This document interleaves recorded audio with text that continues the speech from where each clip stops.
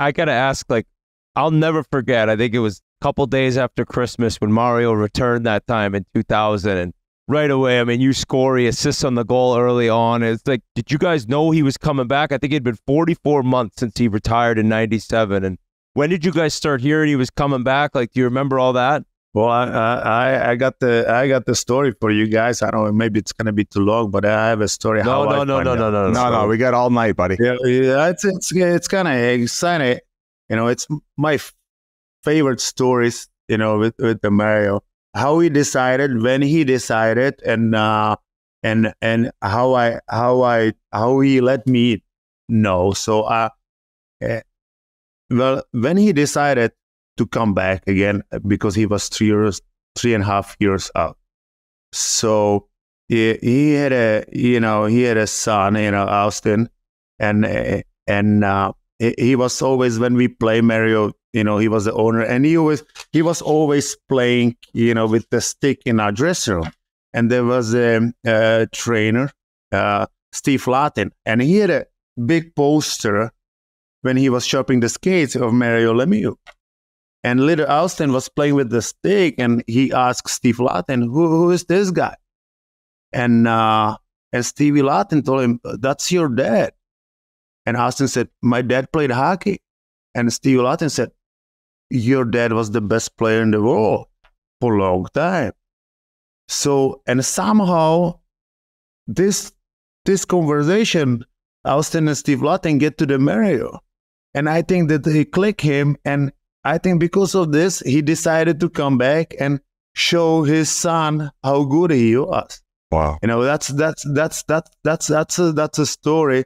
I think that's happened. And so I think Mario started practicing. He didn't tell anybody, and I kind of had a tough start at that season. It was 1999. 2000. It was 2000, 2001. But I had a kind of tough season, tough start, and and I was, Craig Patrick called me to, we were in Boston, and Craig Patrick, our GM, called me and said, when we come back to Pittsburgh, Mario want to talk. So we came back from Boston from the trip, and I went to his office, and he said, what's going on? I said, well, we don't play very well. I don't play very well. I would like to get, some players, but I know we don't have the money. And, we were in bankruptcy back then. And he said, well, I know one guy who could be good. I said, well, no, but it was so funny.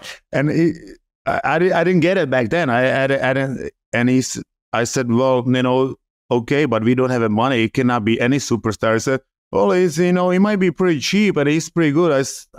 I said, well, who is it? And he said, it's me. I'm practicing already for 2 months. Don't tell anybody, but, I decided to come back on December 26th. That's why I found out, And it was tough. It was tough for me to keep it for myself. I didn't tell anybody, but because Mario was afraid, we tell, the media is going to be there all the time. So, but that kind of news, it was probably the toughest thing for me to keep a secret. Don't tell anybody, just that's how I found out. That is an incredible story. And we click right away. I think it's a great story. And, we scored first shift, we scored a goal. He scored a goal in the middle of the game. And, we won 5-1 or 5-0 against Toronto. And, he had like 3 points. Next game, he had other 3 points, 4 points. It was unbelievable. It was, and that's the other story. How many professional players? I mean, doesn't have to be hockey or any sports. Can maybe Michael Jordan can take a 3.5 years off and come back, practice for 3 months and dominating. He played 40 games and he had 80 points. But it's just, that's why I gotta say, hey, I lost my game in